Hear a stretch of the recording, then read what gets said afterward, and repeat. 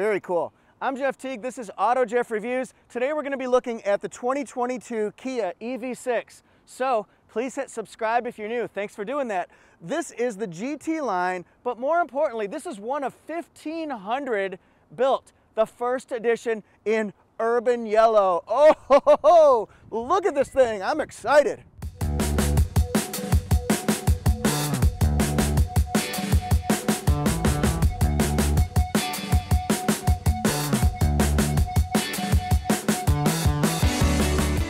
There's a lot of buzz, a lot of positive praise coming from fans, owners, enthusiasts for the EV6. You'll recognize it because it's very similar to Ioniq 5, similar in charging, similar in powertrains, similar in platform with that eGMP global modular platform. But that's probably where it ends because this one has its own unique identity, its own character. Let's pick it apart. Let's talk about the trim level lineup so you can see where this falls. We've got 3 noticeable names, and then we've got rear wheel drive or E all-wheel drive. There's light rear wheel drive, there's wind rear wheel drive, and then E all-wheel drive, and then there's GT line right here, rear wheel drive or E all-wheel drive. And then forthcoming will be the Kia EV6 GT. We'll talk about that a little bit as well. And what about pricing? Well, the EV6 lineup starts at $40,900 factory MSRP and goes all the way up to GT line all-wheel drive, $55,900. This one, the first edition package, I believe adds another $2,600. We'll look at the window sticker at the end of the video. Next, we're gonna walk around the vehicle so you can get a feel for what it looks like, and then I'm gonna talk about each individual section: the front end, the side profile, the back end. Do we like this big butt and can we lie about it?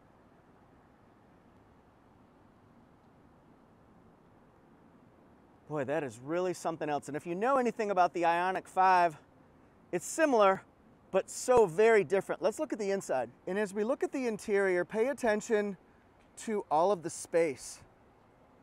This platform allows for a lot of versatility, a flat floor in the front and the back, lots of cubbies, storage areas, nooks we'll call them, these dual multimedia screens here. It's got a head-up display. Look at this black leather seating. We're going to look at the back seat. Look at all the space. So much room back here. Think about tall people. I wish I was a little bit taller. I wish I was a baller. And as we think about that song, let's look from the back. How futuristic this looks. And what you'll see is the buttons, the controls, the dials, the levers, the secret passages in here. They're simple and easy to understand, but they look so freaking cool. And then let's look at the back storage space. I'll tell you about cargo room with the seats up, with the seats down. What happens when you pull this up? We're not gonna do that yet. Ooh, fancy. The first thing we have to point out is the obvious. Look at, as George Takei would say, the musculature. Look at these chiseled lines here. That is tough. It looks like it's been working out at Venice Beach, like, look at me, look at my muscles, you will love me. Look at that. Time to get up and close and personal here. Look at the LED lights and that series of LED daytime running lights, along with front parking sonar. You'll see the front camera right below the Kia badge here. And look at that thin grille accent piece here, along with the lower body here. We've got silver metallic lower bumper with that splitter. Really cool, aerodynamic. It works with the air, not against the air. And then look at the turn signal here. That is just amazing. I love it. Top shelf liquor. Up top here, you see the shark fin antenna, do-do-do-do-do-do, baby shark fin antenna, do-do-do-do-do-do. And then we've got the gloss black front panel, which goes with the moonroof. We'll see that inside. Here's how you know you have a head-up display in most vehicles, and especially this one here. You can see the panel. If it's recessed, if it's shiny, if it's big, you'll be able to see information right on your windshield. It limits distraction, and it provides a really good service to you with all that information. Hopefully in this picture we can see 3 different sets of turn signals. We've got them along the front, sweeping to the side here. We've got this one right here built into this gloss black accented side mirror cap. Not meerkat, but mirror cap. Along with, we've got one of the overhead cameras that we're gonna use. We'll see inside, it's a really useful camera. It's very cool technology. And then we'll be able to see this right here. The back when it's all lit up, it's brilliant, my friends, brilliant. And then we have to have this reflector here due to standards. Look at the fender accents here. And I'm gonna show you this angle because you gotta see how the fender sweeps out here muscularly. Yeah, see, look at that. Look at the LED going on. I know that's strobing and flashing. It's solid, trust me. Now look at this fender here. Look at that. Ooh, wow, that is beautiful. It looks like a tough sports car that's showing off at the end of a parking lot, right? Because you're proud of this thing. You're so proud of the lines. Speaking of lines, you can see more sensors here, but look at this right here, this pattern that sweeps all the way around here. And then we're gonna go along the bottom panels, gloss black, silver metallic, and then we'll go back the other way because I gotta show you those wheels. Yeah, we're gonna talk about that. Obviously, we have power folding mirrors. These door handles are color keyed and flush. They open up when you want to open it up. Look at that. Are you impressed yet? No? Now are you impressed? Look at that. Just look at these wheels. Love this modern Kia logo here. It's cool looking. I'm getting used to it now. And again, we see more lines along these 20-inch alloy wheels, gloss black, along with the metallic silver accents here. It's just absolutely a brilliant color, pattern, texture, and it goes all along the profile here to finish off that look. The whole thing is a piece of art. It's like when people stare at that picture, that painting of Kramer and Seinfeld, just can't look away. Oh yeah, this is what I was talking about. Yeah, right there. We're gonna get in right now. I'm gonna back it up so you can see the lights as they reverse. Start it. Got our lights going. Drive.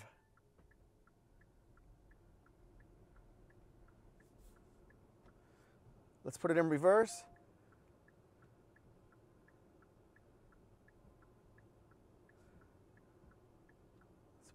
Take the flashers off, put on some turn signals,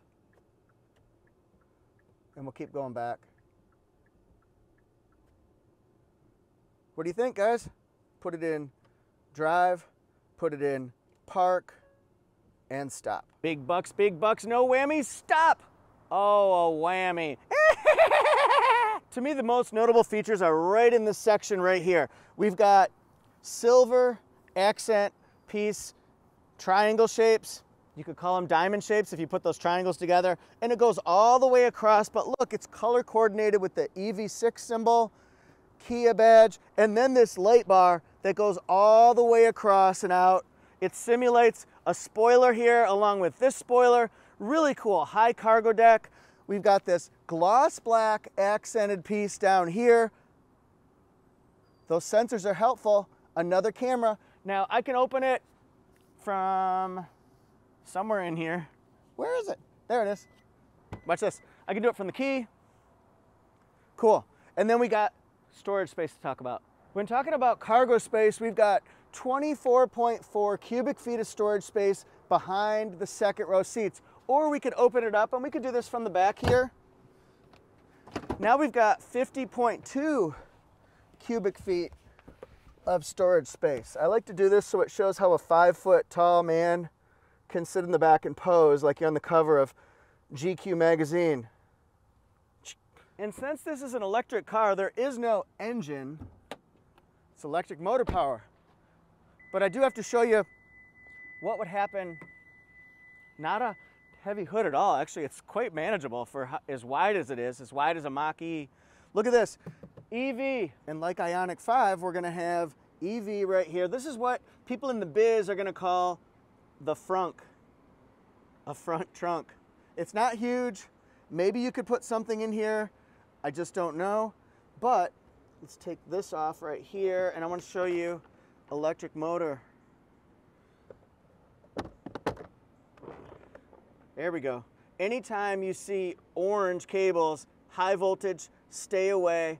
Do not touch. No touchy. There we go.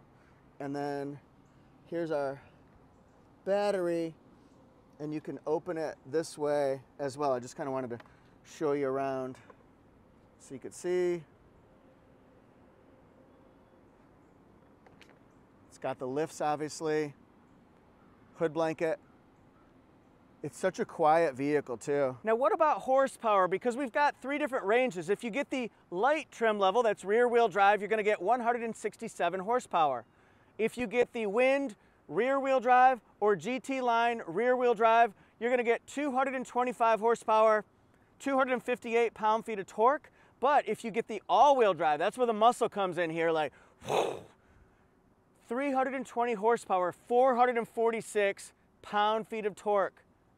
0 to 60 under 5 seconds. As a matter of fact, that's 0 to 60, 4.6 seconds. Now, how do you charge this thing? You can use a level 2 charger at home, at work. You can use a 400 volt or 800 volt fast charging.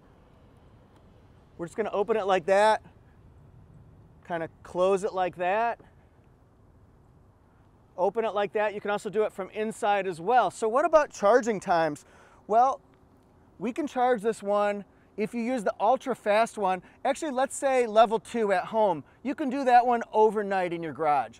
But if you go all the way up to the 800 volt, the ultra fast or the super fast, lightning quick, double shock power, fast charging, you can do 10% charge to 80% charge in 18 minutes. It's really fast because it's powered by 1.21 gigawatts. All right, so it's got 800 volt, and you can also get 70 extra miles in less than 5 minutes of charge if you're kind of on the fly, on the go. Gonna fly now, it's gonna fly now. And as a matter of fact, you can get 217 miles in that 18-minute charge. It's pretty fast. One of the fastest in the biz. Mic drop. So let's look inside here. It's got a nice wide opening. It's a wide car.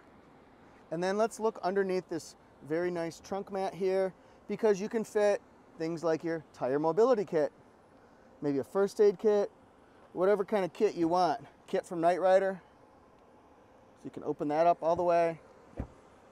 And then we've got this right here. That's what lowers those back seats that I use there.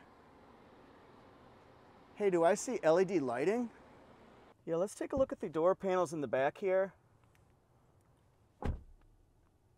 Oh, I like that. And you can see the Meridian premium sound system. I believe it's 14 speakers.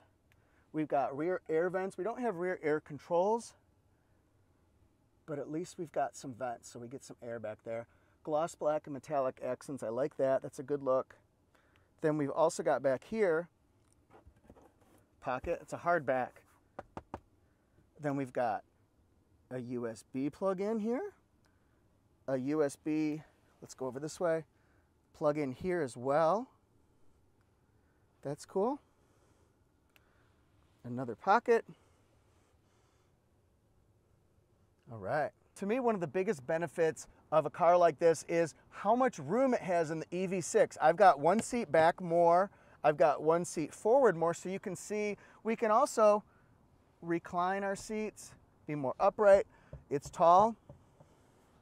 The seats are very comfortable here. Yeah, I like those. Good support. This has a lot of back support here, so I'm not sure if a bigger person could sit here. But then here we've got so much room to stretch out, to chill and relax. Netflix and chill. As far as a passenger seat is concerned, we can go up with this power seat. We can go down with the power seat. We can twist it like we did last summer. We can twist again like we did last year. All right, so that's cool. So there's a good slide, good up and down on the lift. Look at this pattern here. That's right, look at this texture here. A series of triangles all the way around. And actually it goes behind the raised multimedia screen. That is really interesting. And look how this slopes. It curves all the way around. It's like a car half pipe, but different. So let's look at the inside again. Gloss black accents. See a lot of gloss black accent in this first edition. Got the Meridian sound here. Nice sport drink holder here. First edition. Which one is that? Well, good question, because it is number 443 of 1500. I feel like I'm part of history. LED lights, those glow. Those actually glow. They're blue, they don't change. The air blows out really nice and cool in here. That was one impression I had. And then look at this storage space here.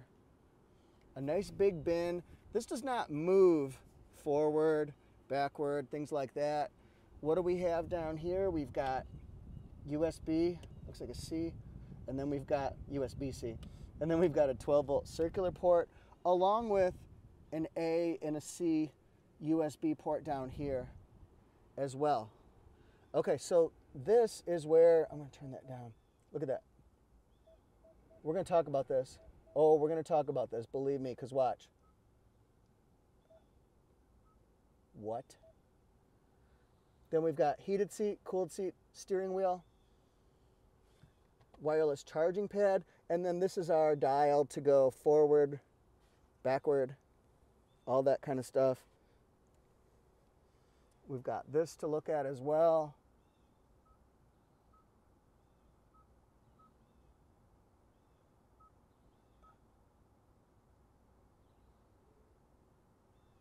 Spin your EV6 round and round.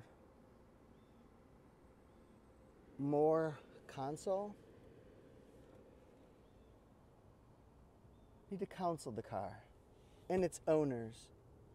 I don't know what you'd put here. Maybe a phone you could put? It would have to be a thin phone. Maybe here for the phone. Driver's seat features the same luxury as passenger, except for it has lumbar support. Then we've got seat recline, up, down, forward, back. Got to help out taller passengers. Let's twist it.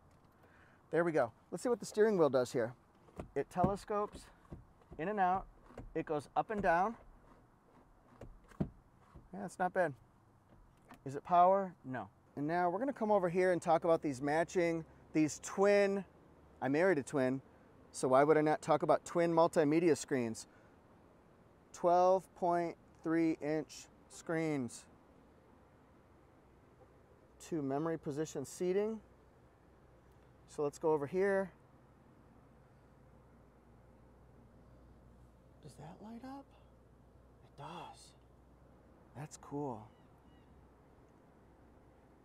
So we'll be able to see lots of information about this car. And I keep saying it, but remember, this shares a lot of similar traits and qualities and features with the Ioniq 5. I'll be doing a video comparing the two. I'll put that at the end of the video once I get it made, so you can see that one. We've got different drive modes for better acceleration, for better fuel mileage, and then just normal driving as well. But there's a lot of information that we can get off the vehicle here.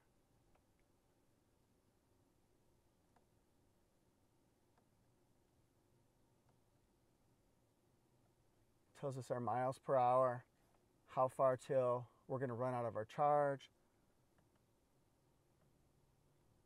all of our safety features right here, the phone, the voice commands. This one here, we can move it like this, and then you could see the battery range, the battery percentage. A lot of information that we can get from this car here. EV, I love this display here. Look how far until we get to an EV charging station. Yeah, that's pretty freaking cool. Huh, I love that. energy information. What else can we do? Charging station list. Yeah, that's neat. See, that's helpful on road trips right there because you're not going blind. I like that one a lot. And then we can do our map, our navigation. Find nearby restaurants. 30 results found. Please say the line number. Would you like guidance to this location? The guidance will start now. And look at that. That's the beauty. Look how fast it responds to your voice, your commands, and gives you what you need. No waiting around. Great processing time. Now this one right here, it's quirky, but watch what it does. It can show you your climate information, but also other information just by pushing this arrow. And that's what I was doing earlier when I was switching it back and forth, back and forth. So we've got our multimedia information right here.